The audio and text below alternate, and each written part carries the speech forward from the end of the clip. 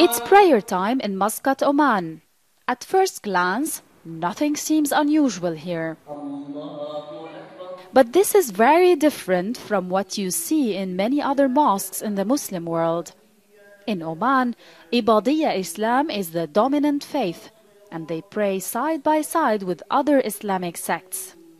Very different because the Ibadi, whose worship dates back to the 7th century, are traditionally regarded by the Muslim world's dominant Sunnis as Khawarij, meaning outcasts to Islam.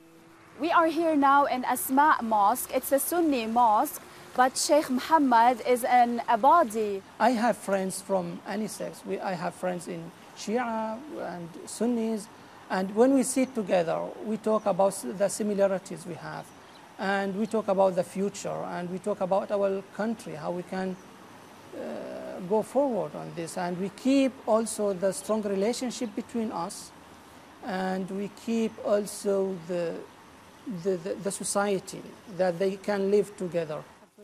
While he prayed at noon in the Sunni mosque, Sheikh Muhammad took his night prayers at the Ibadi Sultan Qaboos Grand Mosque. Historically, there have been tensions between the sects across the Muslim world, even violence.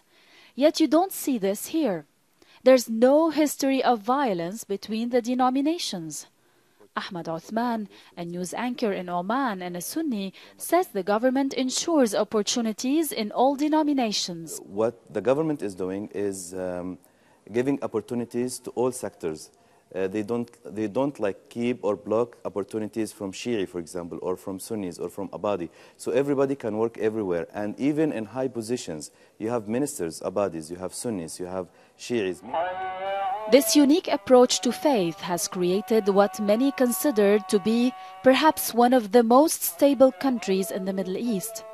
A society that chooses to focus more on what unites them rather than what divides them.